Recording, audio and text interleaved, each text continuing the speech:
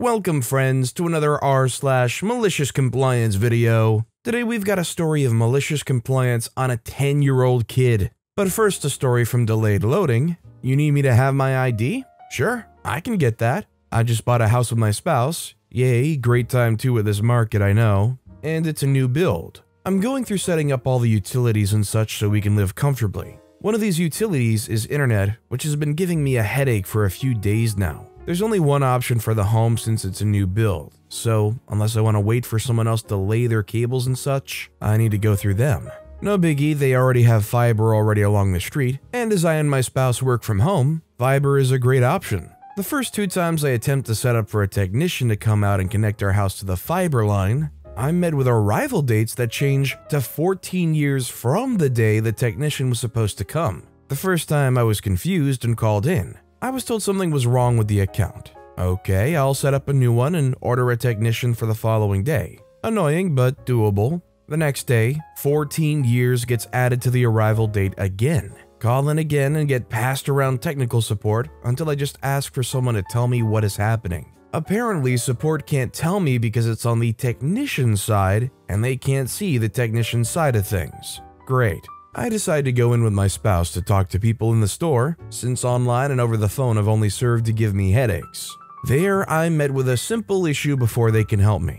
I forgot my driver's license. Without my driver's license, they can't get into my account. I tell the associates helping me and my spouse that I have a picture of my ID on my phone and can just show it to them. They can't take that and ask me to call back after I go get my ID, handing me a specific associate's card with their number. Cue malicious compliance. My spouse and I leave, driving to a place to eat dinner, and call the associate in the car. We told him it might take 20 minutes for me to get my ID. The restaurant we went to was about 2 minutes away. I lead the call with my name and ask if he can get into my account now that I have my ID, and says he can. He comments that this was a lot faster than he thought it would be, and I just responded with a yup and read my ID number off the picture I had of it in my phone. The call lasted about 30 minutes instead of the total 50 it would have taken if we had driven home to get my ID, and we went to eat dinner right after the call was done. Nothing's been fixed yet, but after all the issues I was having, this felt like a nice win. I'm really confused here because why would they make such a stink about needing the actual physical ID card? But then it's totally okay if you're saying like, well, I'm on the way back or I have it in my possession. You'll just have to take my word for it. I guess because maybe the associate could tell they literally didn't have the card, they couldn't do it. But over the phone, you just have to like take their word for it, I guess. Also, I'm kind of curious, when it comes to like internet and cable companies, have you guys ever felt legitimately good about any business you've ever done with them? I feel like almost everybody universally has some kind of issue with how the way their internet or cable was set up. Whether it's the monopoly they have in the area, the quality of service, the setup, the fees. Let me know how you guys land on that scale in the comments down below. By the way, if you're enjoying these stories, make sure to hit those like and subscribe buttons down below so you never miss any of my daily videos. Our next story is from Silas Breakdown, my 6-step protest of the stupid new company shirts. I, 21-year-old male, work at a grocery store, started as a courtesy clerk, or bag boy for the uncultured, but recently I've been training to be a checker. Yesterday I was scheduled as a courtesy clerk, and I assumed it was going to be a normal day. Several months ago, the dress code was relaxed to a significant degree. Before, we had to wear one of a few different company-issued shirts. However, mid-December, we were told that we could now wear whatever we want within reason. Apparently, the store director has a different definition of within reason than the rest of us, so I started wearing my favorite shirts. Normally the one from Ruby or the one with Transformers on it. Yesterday, I wore the TF shirt. Upon arrival, everyone was wearing the same blue shirt advertising the store's new mobile game. You know how some stores have promotions where you get a few tickets with every purchase that you can redeem for a chance to win prizes? Well, someone at corporate decided to do that, but in mobile game form. And honestly, I think the shirts are kind of stupid. From here on, I'll call them the Foo shirt. I was told that all checkers had to wear them, but my manager, I'll call her Patty, said she checked with the store director, Greg, if that applied to courtesy clerks too. While Patty checked on that, I started my floor sweep. Now, about Greg, he's legitimately a great boss. There seems to be a recurring pattern with these stories where the boss has no idea how things actually work and is just a penny pincher or whatever. Greg defies all stereotypes. He helps out all over the store. He's even been known to help bag groceries if things get nuts, though that hasn't happened in quite some time. He's also the one who showed me how to snake a toilet. Very hands-on. One time he worked in the bakery for a month straight until more staff were hired. Honestly, as my first boss, he's kind of setting up all my future bosses for failure. All this to say, I wasn't trying to get back at him for anything. I was just trying to have some harmless fun and protest a rule I think is stupid. So anyway, turns out all front-end staff have to wear the foo shirts. Fine, I spent the floor sweep coming up with ideas to peacefully and playfully protest. Malicious compliance number 1, I wore the foo shirt as a headband. It wasn't long enough to tie, so I taped it down. Patty saw me like that, smiled, and told me I probably had to wear it. Malicious compliance number 2, I put the foo shirt on in the bathroom, then put the TF shirt on over it, making sure you could see the foo sleeves. That one got caught by Greg, who told me the foo shirt needs to be over. Malicious compliance number 3, this one was my favorite and I think it lasted the longest. I called it the tape cape. I put on the Transformer shirt and then draped the foo shirt sleeves over my shoulders and taped them into place. Eventually, I got the idea to use a pride pin to save a piece of tape, but I'm still calling it the tape cape because it rhymes and I love it. Took Patty quite a while before she noticed. Both shirts are blue, and she laughed. She didn't tell me to change it or anything. Eventually, Greg saw me and told me to wear it right. His mistake was not defining right. Malicious compliance number 4, I put the Transformer shirt away and actually started wearing the foo shirt. Head in the hole and arms in the armholes, just inside out is all. This one might have lasted longer than the tape cape, but I wasn't keeping track. Greg didn't notice at first, but when he did, he just said my name in a disappointed tone, so I figured it was time to change tactics. Malicious compliance number 5, backwards. That's all, just backwards. Greg came up to me to give me my 3-year pin and told me I almost had it right. Giving me the pin was a mistake though, because I had one more trick up my unwanted sleeve. Malicious compliance number 6. You may be thinking I've exhausted my options at this point. I have to wear the foo shirt the proper way now, don't I? Yes, I do. But no one told me I couldn't wear a cape. Yep, I did a reverse of the tape cape. So the Transformer shirt was covering the graphic with inexcusable pins on the back. I used the pride pin and the 3-year pin that had just been given to me. That lasted all of 30 seconds, so I unpinned the TF shirt and put my hoodie on. At that point, Greg said that he was going to put a more clear copy of the dress code up near the punch-in clock and in the break room. Remember when I said that he and I had different definitions of within reason? Yeah, apparently we were allowed to wear whatever we want as long as it's plain color / plaid. And has no logos or graphics on this. So actually, as I write this, it's occurring to me that as written, the foo shirts are in violation of the dress code. I guess I could start writing reports about everybody violating the dress code, but that would cross the line from harmless fun into needlessly petty.